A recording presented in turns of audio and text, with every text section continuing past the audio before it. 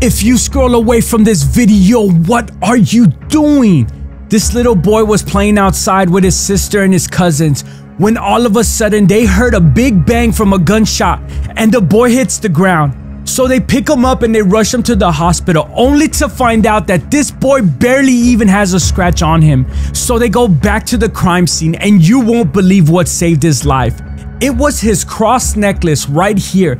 This cross right here that actually stopped the bullet from going inside of his chest. Now listen, if you believe in Jesus with all of your heart, then make sure to subscribe to my channel right now and type "I believe in Jesus" in the comments.